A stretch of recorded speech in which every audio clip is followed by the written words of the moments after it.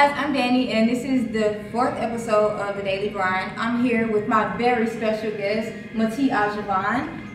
What's up? What's up? So you played with the Atlanta Dream. Yep. What was your time like in the WNBA? My time was great. You know, it was ups and downs. Overall, I think I had a great career. Of course, I'm not done playing, but it's been a great time thus far. Okay, what are some things you learned during your time in the league that you didn't know going into the WNBA? I think it's always a learning process. The one thing that I know for sure now is you always have to take care of your body. That's probably one of the most important things. And it's funny because the vets try to tell you, and then when I became a vet, you know, it's like, ow. And then I try to tell a younger crowd, the younger girls. So I think that's probably one of the most important things. Okay, is there anything you would do differently? I mean, obviously take care of your body, but are there any other things that you would do differently going into it if you knew then what you know now? Yeah, probably would have got more sleep. But it's like I said, it's part of the learning curve, it's a part of the process, and everybody has to do what they have to do to definitely get the longevity of their career. What are your thoughts on the current state of the WNBA right now? I think it's great. I think we're getting more notoriety. I think there's more talks about what's going on as far as equality when it comes to women's sports. I also think the talent is getting better and better. Like, I take a player like Dominique Shields, who knew since she was little, and the upcoming talent, like also the college players, Taya Cooper. You take Taya, who's at South Carolina, had her off, she got injured last year, but she's coming with, she's coming this year. And then you also take the high school girls that are doing their thing. I just feel like the whole level of basketball is getting better and better. So you talked about the equality. Yeah. That's been a topic that's been discussed a lot lately. What are your thoughts or maybe your feelings on salaries in the WNBA and just that equal pay, equal opportunities? I think it's the same thing as Skylar, as Brittany Griner, who voices her opinion. I think it's the same thing. We work as hard, if not harder. We're doing the same things, if not more, plus going overseas. And equally, I think it toils down to these younger girls too, because it's an issue when these younger girls aren't watching. It's an issue when younger girls they desire to play in the WNBA, yet you can't name a player. So I take fault on us too, and that's why I try to get out here with these high school players, with these younger girls, and try to bridge the gap between the WNBA players and the high school players, because in order for us to get to that next level, we can't rely on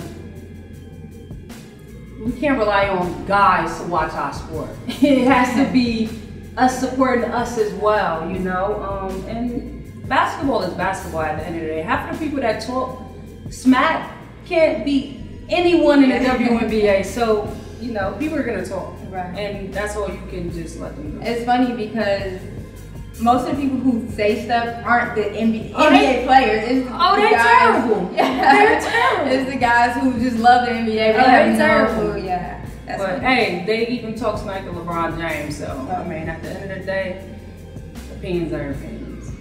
So you are a vet here in WNBA. What's that like? Has that sunk in? Like, you're a vet? I mean, it's sunken, and I'm definitely appreciative to the last 10 years in the league. A lot of players can't say that. I've learned a lot from the players that come before me. I always tell a story about how when I was younger, I desired to play in the WNBA. I watched those players, Cynthia Cooper.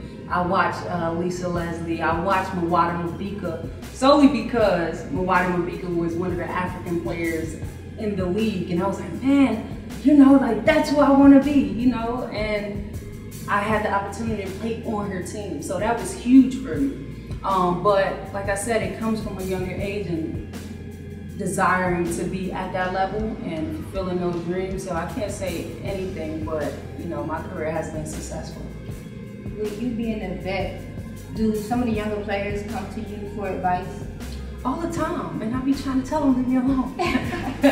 But what advice do you give them? You know, especially the ones who want to see that 10-year, you know, longevity. They want to have a successful career, not only in the WNBA but also overseas. I just tell them, let your game talk. You know, let your game talk. Just outwork everybody. Be consistent. Don't worry about the playing time. Sometimes I've been there where I was playing a whole lot of minutes, then not playing minutes. You gotta be able to be a team player at times. You're gonna be a star, but you also gotta be able to sit on that bench and clap it up for somebody else. So I think that's like one of the most important things, and just being supportive.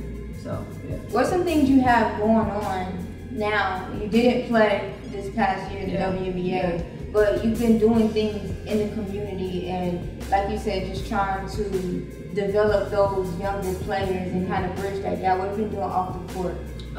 So like I said, I have been doing a lot. I started a scouting company where I help international and domestic girls here in the United States get into college. So of course everybody knows how the scouting company goes, and if you don't, it's like, you know, the AAU circuit and watching games and basically helping these players get scholarships. That's basically it. I also have a training company, as you see with my Matee Ajavon Elite, which, you know, I partner with here at Brown Middle School. Every weekend we have, you know, 2 different sessions where we train kids to get better. You know, we train on basketball, agility. You know, every now and then I'll bring in, you know, yoga people to allow them to know how to do yoga. Just things that I feel like they need. And I also try to teach them life lessons. You know, I think the best experience is teacher. I think the best teacher is experience. So I just try to take everything that I know and, you know, show them the ropes. Okay, so how do people become a part of Ajavon Elite basketball? Basically, you could go to ajavonelite.com and sign up. I have various ways that you can join. So just head on to the website and, you know, click on a few buttons, and I'll see you here. Absolutely. You still working out? You still, you know? Yeah, I'm definitely still grinding. I'm not working out every day like I used to when I was playing, but you know, I definitely plan on playing in the WNBA this season. I'll put it out there, and I just think with the brand and everything that I'm doing, it falls full circle, because I want these kids to be able to embrace what I'm doing now and show them, like, hey, it is okay to take a mental break for yourself. It is okay to step back from the game and reevaluate everything. It is okay to, you know, put yourself in a space where you want to create, because my basic thing is we are more than athletes, you know, and if we're not able to take what we gain, whether it's relationships, networks, from the game of basketball and add it and create something else, then I don't think we're doing it right. What is that professional grind like though? Because you know, you hear about like you gotta grind to get to college, and you get to college and you gotta grind to get to the WNBA or to, you know, to that professional level. But once you get there, you know, what's that? Is it different? Like, is the grind different? And you putting in more work? Like, how is it? I think it's definitely different. It's the difference between being in the league a couple of years and being in the league for 10 plus years. It's consistency. It's being able to take your talent and contribute that every night. You know, so it's like your teammates expecting you to do things where it's not a guessing game. You know, and that's the thing that I think these, you know, younger players have to take. You can't just show up one day and, you know, average 30 points and then disappear.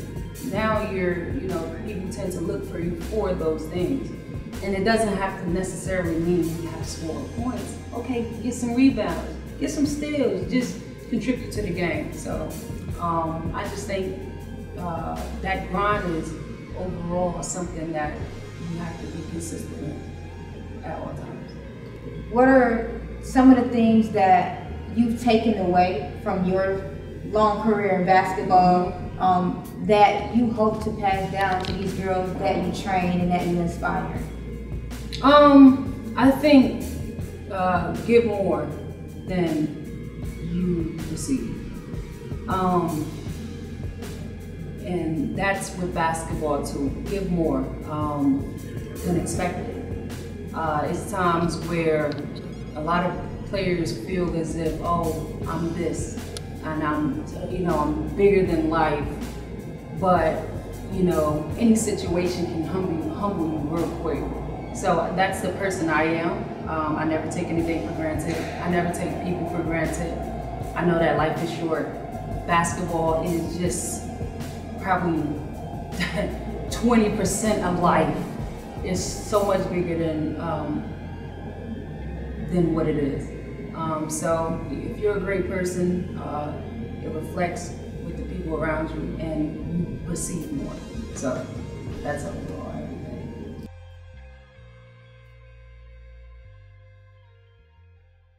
Three things that make a great point guard. Number one, you gotta have great vision.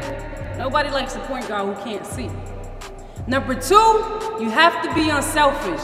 A point guard is probably one of the most important positions on the floor, and your teammates have to be able to expect you to deliver to them. Number three, you gotta have some ball handling. If you can't handle the ball, you ain't no point guard.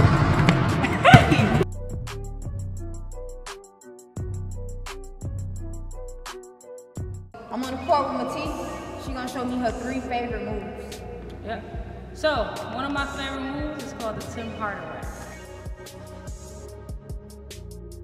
So, we're gonna do the Tim Hardaway move, alright? So it's basically, it's between the leg cross, alright? So it's here. But the point to get it like off is to do it really fast. So it's more like this. Alright? And you're going.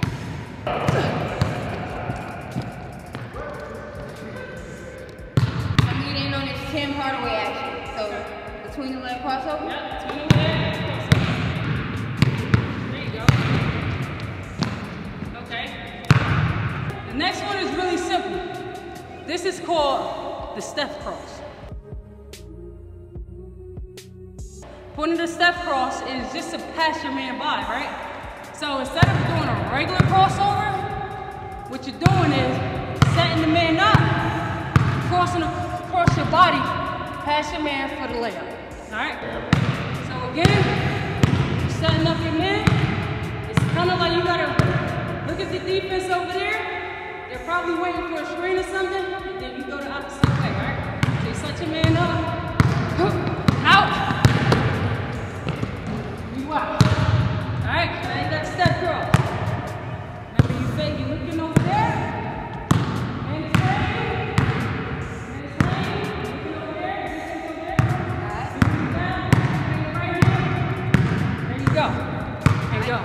Got it? Yeah. I think I want to do that move on Matee though. Oh my God.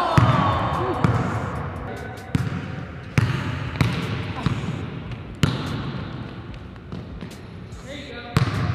Alright. And last one you got the Simone Augustus. So Simone Augustus is good at her crossover to shot. She does the wide crossover, gathers into her shot. Alright? So she's usually like that Iverson crossover. She likes to set her man up, in and out, gets into her shot, knocks it down. Well, her crossover is, all right, she fakes this way, comes back this way, all right? So we're here, into the shot. Yes, Simone Augustus' favorite move. So Simone, she step out, she had that shimmy though, I'm gonna add that shimmy. Go ahead, add that shimmy. Hey, she tried to catch me with that shimmy.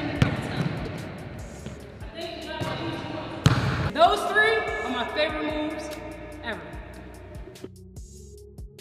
I'm Matee Ajavon, and today I was kicking it with Girls Grind.